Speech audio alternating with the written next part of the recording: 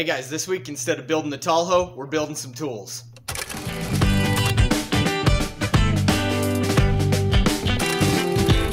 Hey guys, so all the work I've been doing down this passenger side of the Tallhoe here has resulted in an incredibly dirty shop. So that's why we've got the Tallhoe pulled outside. Got to do a lot of cleaning in the shop, and that's going to take a lot of this week, I think. Going to do a little bit of reorganizing, a lot of cleaning. I've picked up some supplies to build some tools, and I want to upgrade the sheet metal brake a little bit more. See if we can't make that thing do the brakes that I need to do the rockers on the other side. I think we're getting there, but it's going to take just a little more work. So guys, please join me while we take a break from the Tallhoe and we get to work on the shop. If you like what you see or you're back for another episode, be sure to hit that subscribe button. Help me build the channel. It allows me to produce more of the content you've come here to see. Thanks for all the support, guys. I appreciate it. Now let's get stuck into some tool building. This was the first big project I got accomplished. I didn't record any of it, I just wanted to get it busted out. But I moved my counter out from the wall a little bit and installed this heavy countertop. A buddy of mine is able to get me these super thick remnant sheets that have finished edges rounded over on them. So I just took 3 of those, notched them around in order to fit everything. Put a few tack welds at the back just to hold them together. Guess you can't see that one. Couple of tacks back there. And you can see here the edge of how it all goes together. So that should be a really nice upgrade for welding and for fabrication on that tabletop. So I'm really excited about that one. All of the Travelall stuff is now up here. If you look in the back of some of my other videos, this is just a mess of random garbage. It still looks like that, I realize that, but now it's all Travelall garbage. And then I also relocated my hardware and cleaned this and organized some extra tools and stuff. I do still have some cleaning to do, unfortunately. It's still a mess back there, but all that stuff really just needs to move up under the counter, so it really shouldn't take too long. But for now, I'm just going to move on and get to building some of those tools I want. So since I made some of the changes to this thing, the next weakest point has proven to be these threaded locks that hold the top in place. I stripped the threads out of the back one pretty much completely. So next step, bought some new hardware, bought a spring I'm going to cut in half so that I can just use that spring to lift the piece. It'll make more sense when I get there. But for now, we're just going to try and rebuild another piece of this thing and see if we can make it just a little bit stronger.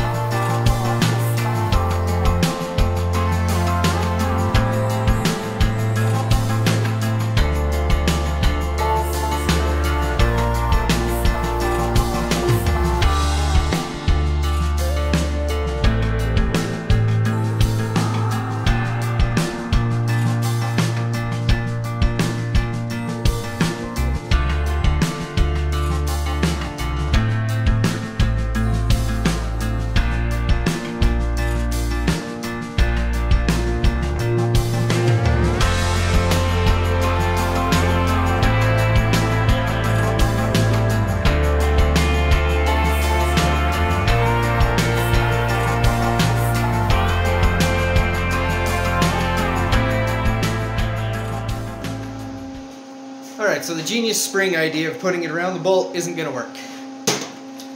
But I might have another idea.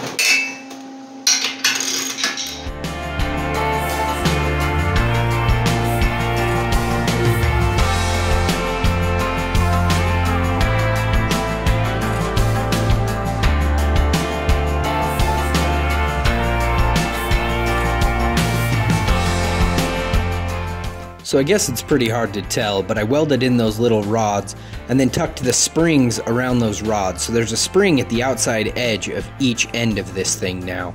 And the whole purpose of that is that as I loosen those bolts, it will lift the top side of the tool, allowing me to slip the metal under there without a fight.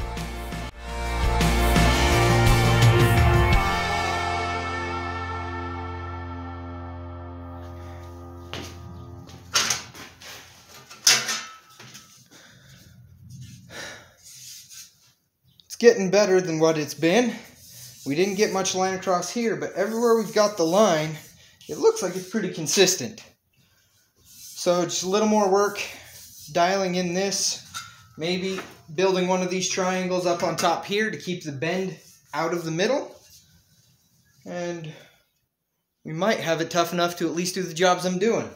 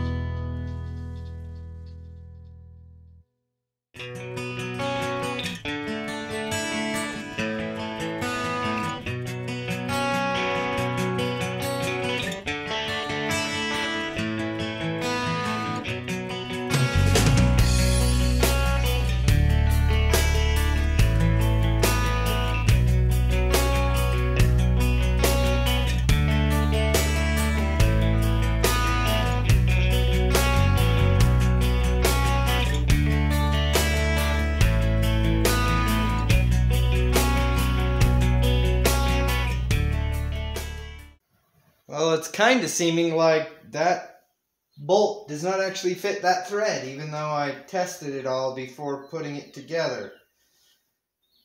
That's mildly aggravating.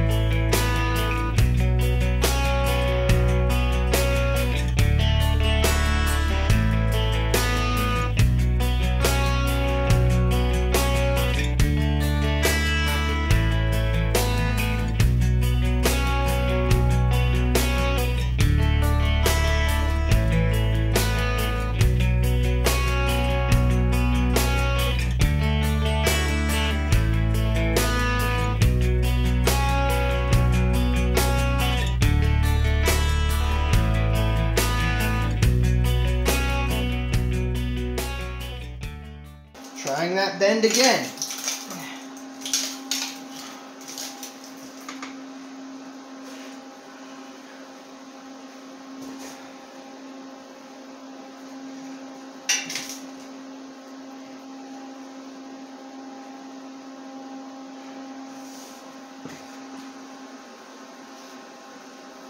I think this top plate actually sticks out just a little bit too far to round this all the way up. So I think I'm actually hanging up on that.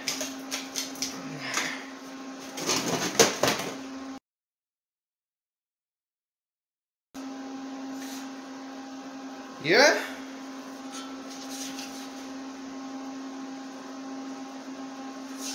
That's a pretty straight line that it's given me now. So I think I've got the strength in it to do this. I've got a whole different problem that we'll have to work out. This overhangs a little bit too far. And so it makes it pretty much impossible for this to come all the way up with any kind of metal. See how tight that is right there?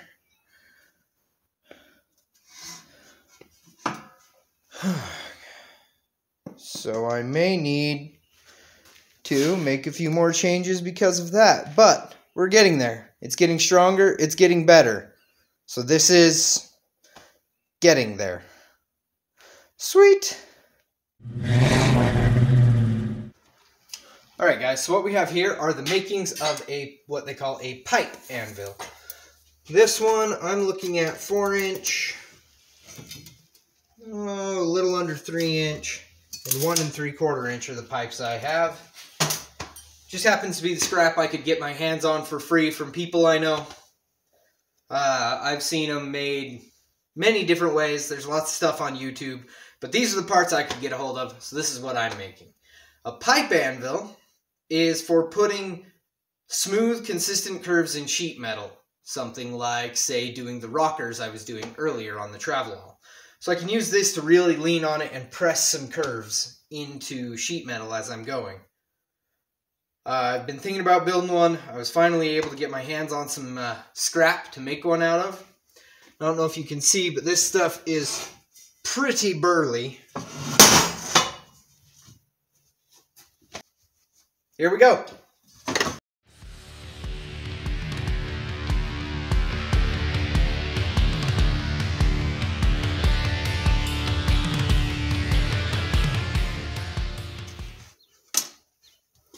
So I just cut these little pieces of scrap, basically.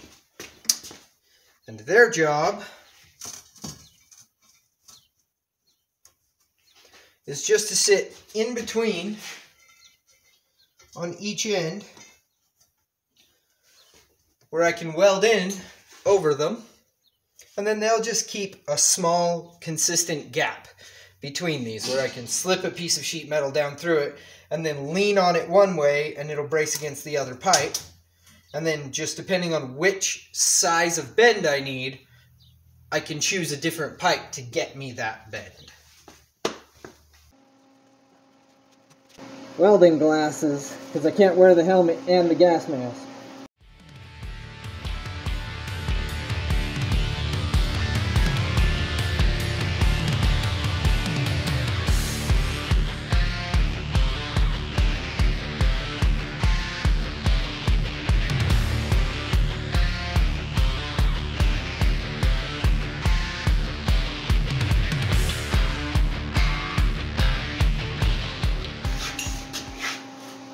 I ground it off to use the pipe 180 degrees from where I did.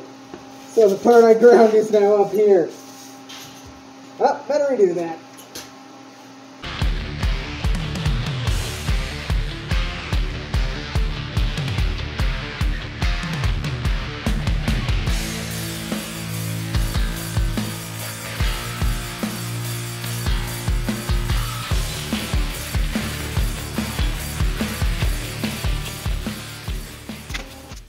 So there's the main body of it welded together. And just kind of give an example of what it does. You slide your metal in between.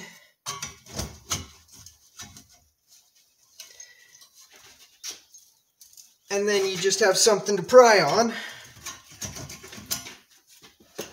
to pull yourself a nice smooth curve.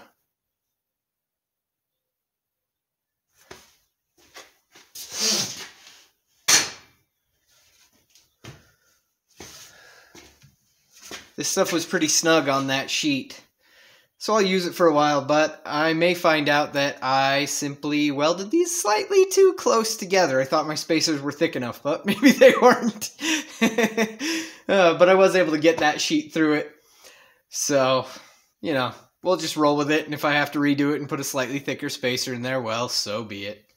Anyway, the next step is I need to build a stand for it of some kind for it to sit on.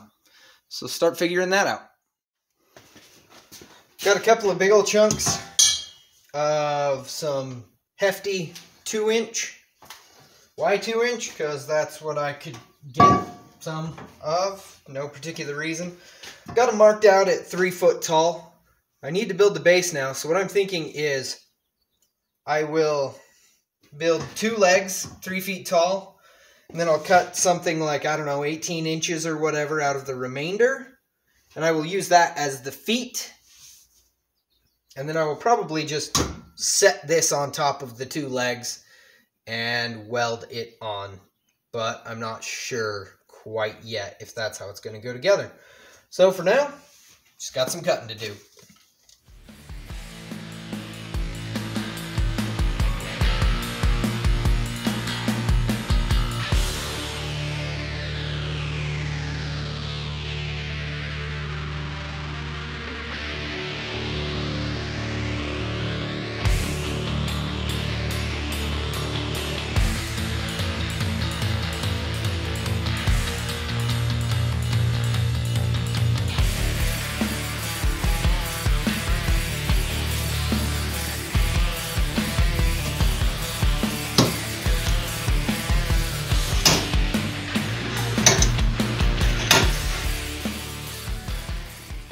So we've just made a quick fish mouth there. The purpose of that is that with a little bit of grinding, this should fit in there pretty decent. So, let's get some grinding done.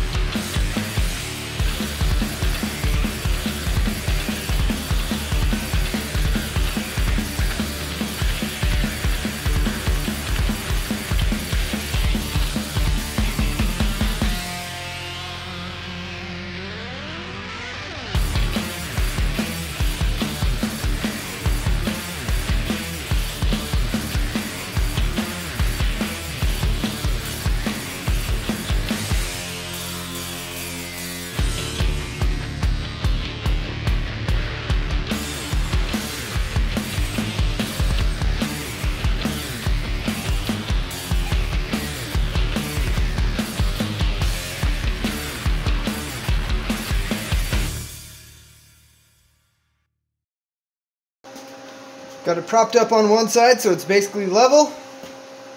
And now we just need to try attaching the legs.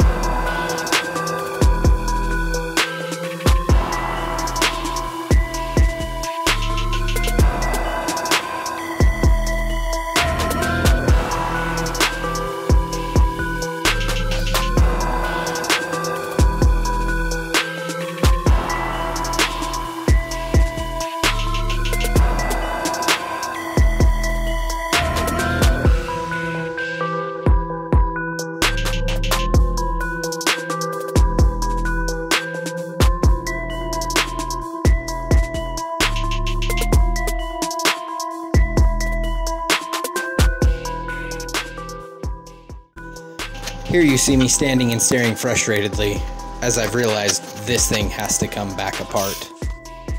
This is where the camera died, so you don't even get to see me cut it and weld it, and then cut it and weld it again. Well, I had to cut these apart and re-weld them a couple of times to really get them dialed into where I wanted, but